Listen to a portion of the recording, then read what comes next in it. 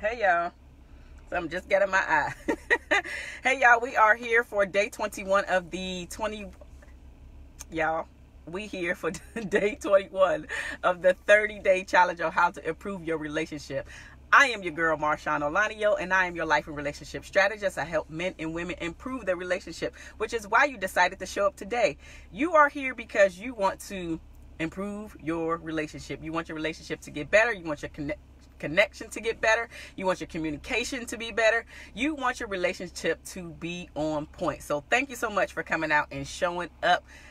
Thank you for being consistent. Thank you for just coming to say hello, okay? Yes, I messed up in the beginning. That's why you're laughing, but it's okay.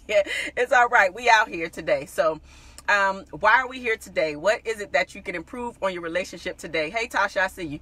So today we're going to talk about relinquishing. Hey, Landers, I see you. Hey, nephew, what's going on? Today we're going to talk about relinquishing your relationship expectations. Hey, Eric, I see you. Thanks so much. Good morning.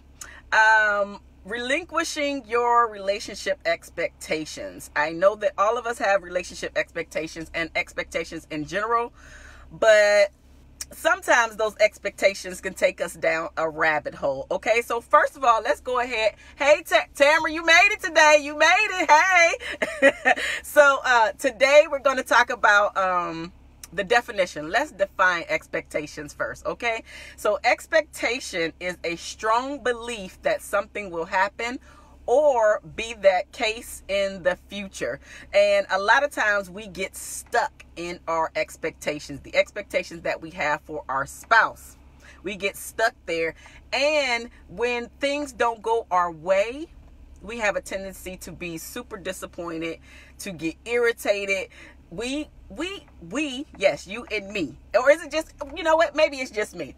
I have a hard time sometimes when I am in my relationship with my husband, and I am like, okay, say for instance, so my birthday came up. I want him to know what I want on my birthday, but I really want him to be a mind reader and just do it. I really don't want to tell him what to do because then it's not a surprise for me, right? But I also know that that is not his strong area. So because I know that that's not his strong area, why am I setting myself up for failure? Why am I setting myself up to be disappointed? Why am I setting myself up to not get what I want? Because I want him to be a mind reader, and I do not want to tell him. Because for me, if I have to tell you, then it's no fun. It's no fun if I have to tell you. Like, surprise me. Surprise me. So I'm setting myself up for failure, y'all, because I know that this is a weak area for my husband. He is not a good gift giver. He don't even think about it. So he just want me to tell him, and then he gonna get said gift. Well, for me, again, it's not that fun. But of course, because I want that gift, don't get it twisted, I do share it with him so he can get that gift. But for me, it would be funner if he just knew. So a lot of times we think that our spouse is just a mind reader. And so then we don't tell him, right? Tamara says, preach, my mind does too much, so that's a setup. Yes, you setting yourself up. You set yourself up for failure. You set yourself up to be in pain. You set yourself up to be annoyed. You setting up yourself and your spouse and your boo to have a horrible evening. All because you didn't share what you thought they should already know. We have to be better at sharing our expectations. So when that date or that event comes up, then we'll get what we asked for. We'll get what we want instead of just expecting our spouse to know. Because our spouse is just not going to know. They're not. They're not. As much as we want them to just know, they are not going to just know. Again, those expectations are going to set you up for failure and for pain. It's also going to set your relationship up to possibly even fail. Because if you're not explaining, if you're not communicating with you what you want to your spouse, to your boo, eventually that gets old. Eventually your spouse is like, man, I can never make this person happy. So if I can never make this person happy, why am I even here? Why am I putting all this time, energy, and effort into building up this relationship, building up the communication, trying to give her or trying to give him what he wants, but they're never satisfied. But that satisfaction or lack thereof of it is coming from your expectations of it. Hey, Millie, I see you. Thanks for watching. So that is your thing. That's your thing that you putting on your spouse. You actually putting extra pressure on your spouse to give you what you want, but you're not telling them what you want. Staying in that mindset of expecting something makes us stay stuck in the past. It does. It makes us stay stuck in the past. And then when we start to think about all the things that we're not getting from our relationship, that we're not getting from our spouse, we don't start to like that relationship no more. But a lot of that is because of you. Yes. You weren't expecting that. A lot of that is because of you. We have to learn how to speak up. We have to learn how to communicate what we need. We have to learn how to communicate exactly what we need. Be as specific as possible so your spouse can do the things that you want them to do. So again, I go back to me. So on my birthday, I did tell my spouse, my birthday's coming up. I want something. You can surprise me. And so what he's been doing now, and I actually told him to do this long time ago, and he's listening, which I love. So I told him long time ago, when I'm speaking, when I say something that I want, just surprise me and get that thing later on. Because you know that I want this thing. You don't have to give it to me that day. But because my spouse, this is my boo, he's not a good gift giver. So if we're just speaking in generalized terms, there is no pressure. And he's like, okay. So what he did is, I was talking about this jacket. I love to wear his jackets. So sometimes I want to wear his jackets when he got on the jacket, right? With that being said, for my birthday, he got me one of the same jackets. Different color, but it's the exact same jacket. Love that. He knows that I need the new glasses frames because he had already started that. He started getting me glasses frames. And so I need to upgrade my prescription. So he got me the glasses frames. I love it. Because I'm just speaking in general. There is no pressure put out there, but he still knows that I want something. I always want something, but I get it. Give it to me on my special day, whatever. I don't care. But that lets me know that he's actually listening to me. That lets me know that he cares about what I have to say. That lets me know that he cares about our relationship together because he wants to see me happy. He wants to do the right thing, right? He doesn't want to let me down.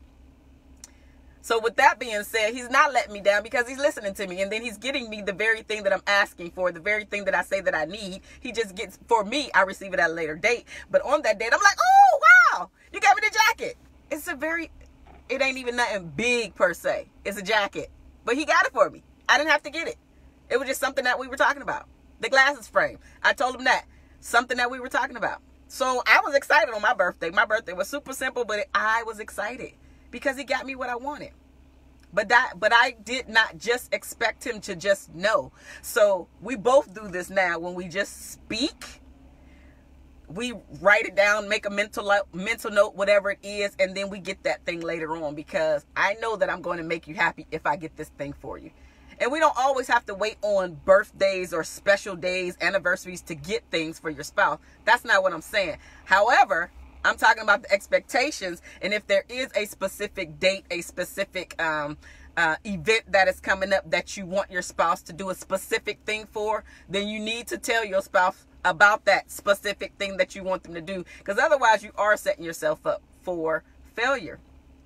Because a lot of times, and every time really, the relationship is, it can only be created by consistently connecting through meaningful intentions. And your meaningful intention in this case is to be specific as possible. So your expectations can be met. But don't make your spouse a mind reader. Don't make them a mind reader because you're just going to set yourself up for failure.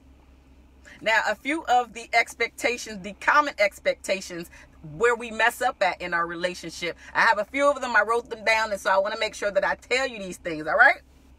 How many of y'all can feel me out there? How many of y'all can feel what I'm saying about these expectations?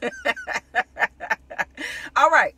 So for some of you out there, this is men and women who like to have sex every night. Keep in mind, that's your expectation, especially if you have not said it. All right? If you want to have sex every night, that's something that you need to have a conversation about. And if you don't, if your partner is not up for every single night, then you need to come up with a compromise. Because you don't want them to be stressed out that they feel like they always have to give you sex when they're not willing and ready to always give you sex. Because literally, tired is an excuse. It's a good one, actually. You know, you got a whole bunch of stuff. Life is happening all around you. But you don't want to put the pressure or make your spouse feel bad about not being able to do something. Another thing that we do, we expect our spouse to express the love for us in the way that we want them to express it, which is a good thing. But if you guys have never had a conversation about your like love language and how they can actually meet your expectations in this area, then you will be consistently disappointed. You're just expecting your spouse to know. You're expecting them to be your mind reader. Don't do that. Another thing that we expect when we have our free time, that our partner's free time is always going to match up with ours. That's not true. Which is why I talk about scheduling y'all time together, because that way you know that this is the time you'll be able to spend with your spouse. I know it don't sound sexy. I know that it don't. But if you want to spend the time that you want to spend with your spouse, then schedule it. Schedule it. Make sure it gets done. Make sure you continue with that communication. Make sure that you continue with the intimacy and the connection, etc. Another thing, the common expectations that we have in a relationship. This one is more toward the men, but women do it too. Anyway, we expect the woman to always handle the kids. It shouldn't be that way. They both are kids. Okay? So just chip out a little bit more, men. Y'all can help out a little bit more. That's all I'm saying. All right? Now for women, this one goes mainly for you guys, which is we expect the men to do most of the manly things that we consider the manly duties. So just like men expect us to take care of the house, and including the kids, a lot of times, the women expect the men to take care of all of the manly stuff. Like what we consider to be the manly stuff, such as taking out the trash.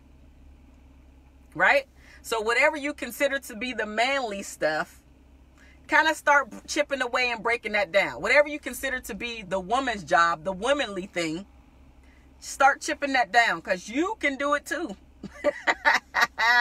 Yes, you can do it just like she can, or you can do it just like he can. Don't just expect that thing is going to happen in your relationship, that it's going to be taken care of, because you're setting yourself up for failure. You're setting yourself up for resentment to set in. You're setting yourself up to be annoyed by your spouse, by your partner. Yes, another thing that we do, that we expect to do, is to fix our partner. We expect to fix our spouse. We can't do that. If you are not ready to be in a relationship wholeheartedly with the person that's standing in front of you, because your partner is the only person that can fix themselves if they want to. So if you are not satisfied and happy with the person that is right in front of you, and not try to fix him, not try to fix her, you're going to have a whole bunch of problems. You're going to be annoyed all the time. You're not going to be satisfied. You're going to be ticked off. You're going to have unnecessary arguments just because. Just because. And then the final thing that I want to bring up is that we expect relationships, specifically our romantic relationships, to be set up like that in the movies, where they go off and live happily ever after. And I'm not saying that cannot happen, but what I am saying is that the movies set us up for failure, because only thing that we see them go through is that one big fight, that one big thing. They break up or whatever. There's some turmoil. They see each other, whatever it is that they going back and forth, right? And then at the end, they get back together and they ride off into the sunset or whatever to build their life. The part that we miss, the part that the movies miss, is that life, that building that life. They miss out on all the steps that it takes to build that happy romantic life after the movie ends. And that's where we're at. We're in that part where after the movie ends, and the continuation of the maintenance that you have to put in to building that happy romantic relationship. That's where we're at. So after you get the guy, after you get the girl, right? Because we're all there. That's why you're here. You want to improve your relationship. So you already got the guy. You already got the girl, at least in most cases. And now it's time to build that happily ever after. But that takes time. It's a journey. It's not something that you wake up and do overnight. You have to truly let down your walls, be vulnerable, learn your spouse, learn your partner, flaws and all, the things that just annoy the crap out of you. We all have to put up with this stuff. I'm sure that you've been there before. I've been there. I'm sure that you've been there. Or have you ever been there? Has it ever happened to you? Because it's definitely happened to me. All right, Tamara says we have to schedule due to this long distance relationship. It's hard, but it works. Exactly, Tamara. Long distance relationships really are no different, at least in the state of the things that you have to do. They're different in the sense that because you guys are not living together, you don't see each other on a day-to-day. There's other things that come into play when it comes to long distance relationships. But everything with the building and shaping and building the foundation to your relationship is still the same. It might take a little bit longer to get some of these steps in place with long distance, but it's the same thing. Because at some point, you can correct me if I'm wrong, but at some point, I'm assuming that you guys are going to come together and it's no longer going to be long distance. And when that happens, that's when you guys are living day in and day out with each other. But again, these expectations, don't set yourself up for failure. So now, here's what you guys can do. Your homework. Yes, let's talk about the homework. For your expectations, write down a list of all the things that you want, that you expect out of your relationship. Write all of them down. Just do it brain dump. Don't think about them. Just write them all down. After you write them all down, you start to have the conversations with your spouse, with your boo, about each and every one of those things on your list. Not all at once, ladies. Slow it down. Not all at once. Start going through your list so you can knock all those things off your list, and your partner will have a better understanding of who you are. And if you really want to make it fun, you can actually have your partner do the same thing, and then y'all talk about one thing per person, per conversation. So you talk about your expectation, he or she talks about their expectation, and then y'all start going down the list so y'all can knock this thing out. So y'all understand each other. A better relationship, and you don't have to worry about being a mind reader, and your spouse also does not have to worry about being a mind reader. All right, I will see you guys here around the same time tomorrow for day 22 of the 30-day challenge. Deuces, y'all.